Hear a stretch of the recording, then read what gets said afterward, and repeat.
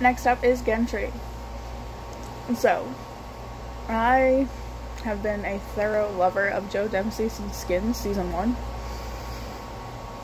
I cried in season 2. If you know, you know. So in this, I was terrified, like terrified this was gonna happen again. Something was gonna happen again, especially because this show does this to everyone I love. But it didn't. It didn't. It didn't. It didn't. I really liked his relationship with Arya. He protected her. Even when he found out she was a girl, he protected her.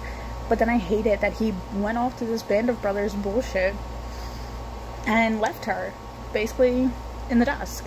And I know he thought she was going to be safe going to the wall, but he knows the journey they trekked already. He knew that nothing is secure.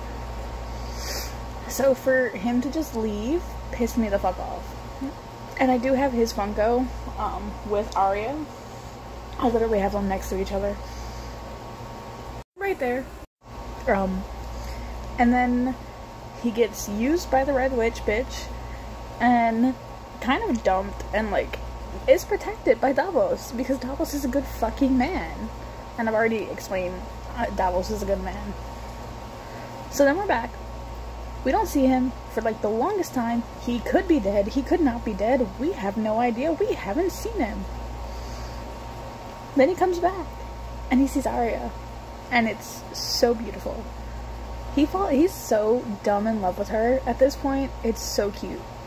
And she loves him, I think. She did. But I don't think she ever wanted to fall into the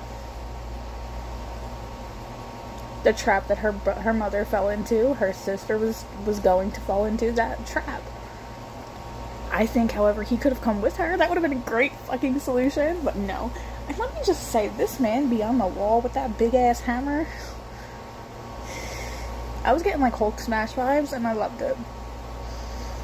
I wanted so much more from Gendry's character because it was so fucking good. Like,